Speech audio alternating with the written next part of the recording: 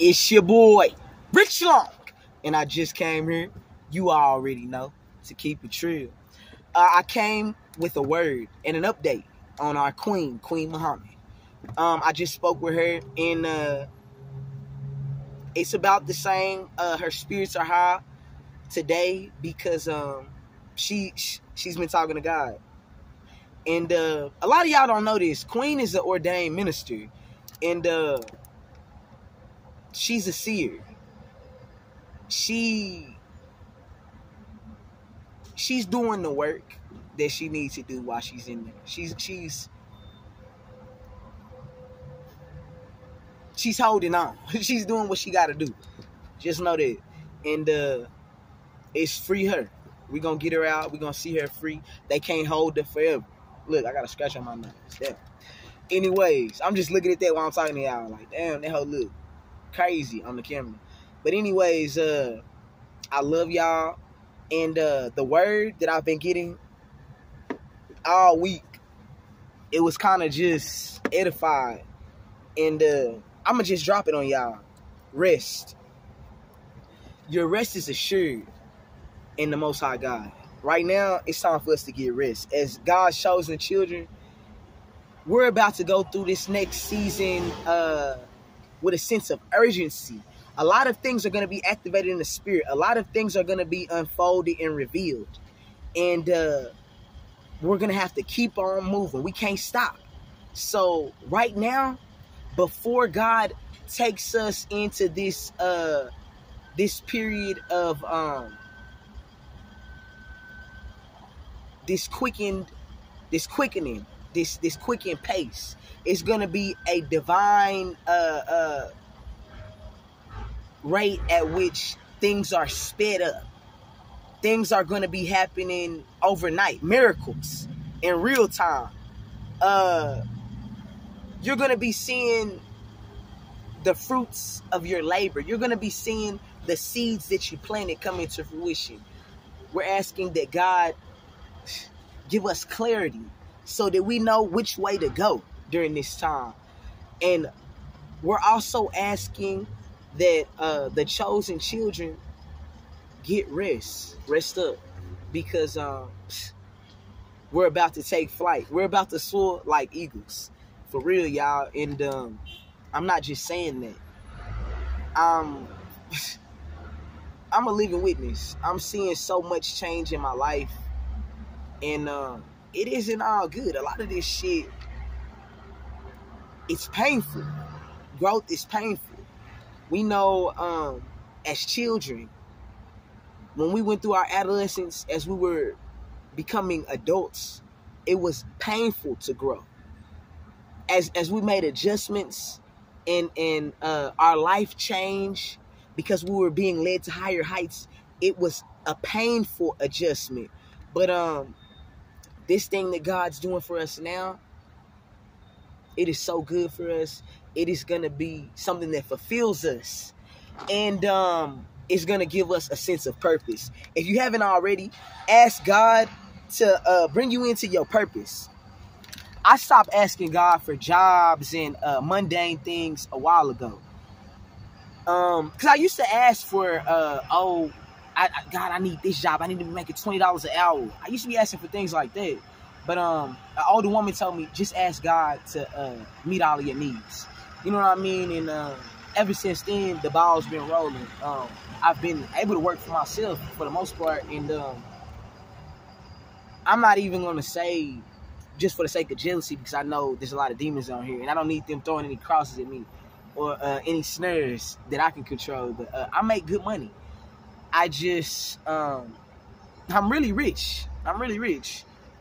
I can't complain. I don't have anything to complain about. My life isn't perfect. I'm not where I want to be, but I don't have anything to complain about. There's been times where I've slept in my car, but I don't have anything to complain about. There's been times where I didn't know how I would make it to the next hour. I don't have anything to complain about. There's been times where I didn't have a friend in the world, not one person to call on, not one person I could rely on and confide in. I don't have anything to complain about. A lot of people would say, well, how did you get in this situation? I prayed to God that he removed me from my enemies. A lot of people would say, well, why are you like this? Why are you this type of person? Because that isn't of God. The Spirit of the Lord rests upon me. A lot of people would say, well, why have you been involved with the police? Why has this been happening? Because I'm one of God's chosen children.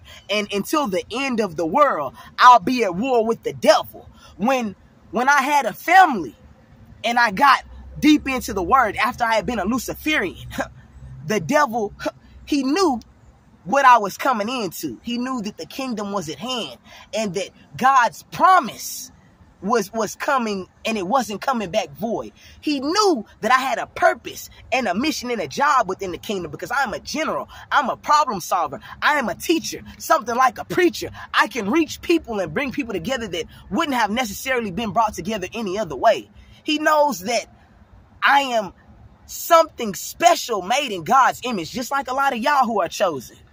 When those snares that he laid for me didn't work, and he saw that there was people with purpose coming into my life, people like Queen, people like Candace, people like MHB, because God will use your enemies for your good. Your enemies will be your footstool. Don't worry about the numbers.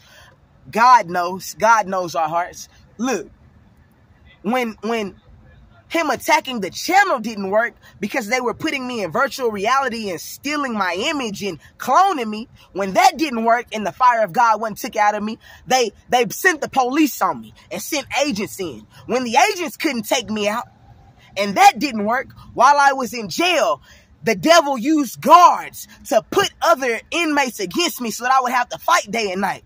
When I didn't get tired yet and didn't grow weary and that didn't work, I was released, and he caused warfare in my home and tried to cause me and one of my significant others to part ways. When that didn't work and we didn't give up then and we kept the faith, he started planting seeds and roots of bitterness within the family. My God, when we crossed that bridge and that didn't stop us, he started attacking our finances. He's been doing that. He's been doing that to Israel.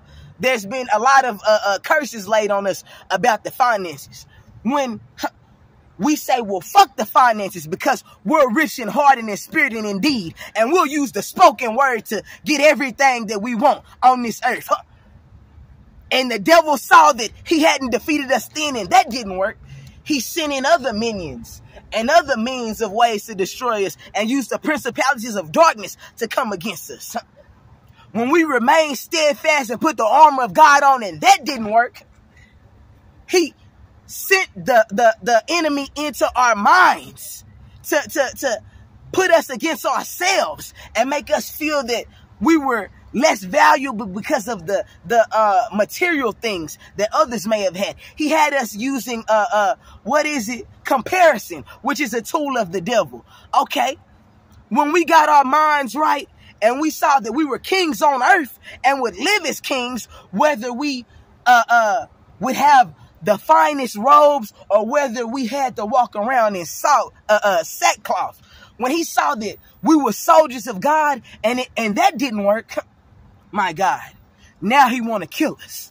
When that won't work because it's not permitted, now he wants us to kill each other. Listen, family, you got to remain steadfast. You've got to remain humble. The battlefield is in the mind. You've got to align the center. Look, God is love. My God is not a God of confusion. If you want clarity, he'll grant you that. If you want riches, he'll grant you that. If you want a family, he'll grant you that. If you want peace, he'll grant you that. None of these things come without a cost. What is the cost, you say? The cost is the cross. There's going to be a lot of crosses thrown at you. Right now, I'm at the crossroads of my life. I'm 30 years old. I feel like I've done it all. I've gone all across this country. I've had some of the finest of things. I've ate at some of the finest of places. I've also been at the lowest of lows. I don't feel I'm better than nobody. I can sit and talk to a celebrity. I can talk to a wino. I'm just that real. But you know who's realer? God. God is awesome. God is so real. You know, I'm satisfied with what I have. I'm satisfied with just enough. I'm satisfied with standing on his word. I'm satisfied with God being the truth. I'm satisfied with just being me, to keep it real. I'm satisfied with the situation I'm in, even though it's not favorable. I thank you, Father, for the warfare. I thank you for the snares. I thank you that my ex-wife was in my life. I thank you that Morshika was in my life. I thank you that these enemies who've come up against me have been in my life, because it's all made me stronger. I thank you for me, because if it had not been for you designing me in your image as me, I would not have gotten to this point, because I don't feel that another person could have walked a mile in my shoes. Shout out to Zero. And we hope that Trey the Truth get everything that's coming to him, to keep it real. Look, I love y'all, and I'm going to leave y'all with this. I'm just a nobody trying to tell everybody about somebody who can save anybody. Look, don't worry about how I look. I look good. Don't worry about what it is that I might have. I've got enough. Listen to the message. God, he's not mocked. The promise is still valid.